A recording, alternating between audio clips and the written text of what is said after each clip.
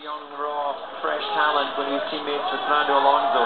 But the way he celebrates, you know just how much it means to him. Hamilton the winner here in Abu Dhabi of race and championship. Felipe Massa and Valtteri Bottas taking a double podium for Williams. First time in 9 years, and there's going to be a lot of support for those two on the podium.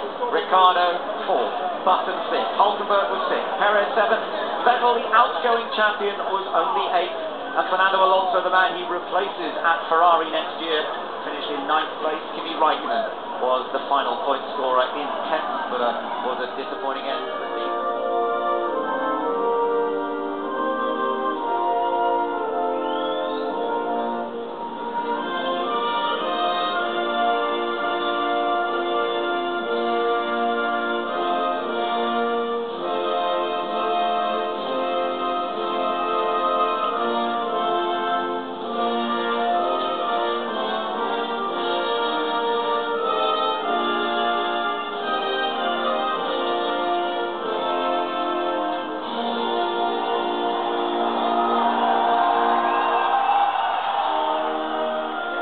Much in evidence this weekend in the tension leading into the race, but it is there now, and he takes the trophy that has earned him this victory. At the end of the day, he didn't even need the victory to be confirmed world champion after the problems for his teammate Nico Rosberg, who finished down in 14th. Toto Wolff can celebrate the most remarkable year for Mercedes. Record breakers all season long. A 16th win for that team, which is a new record in one season.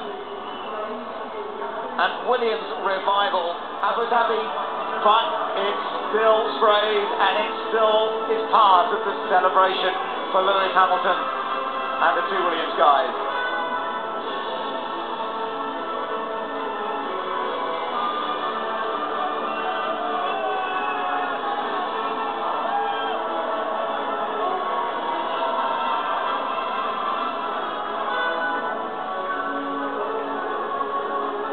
It's getting pretty wet down there below.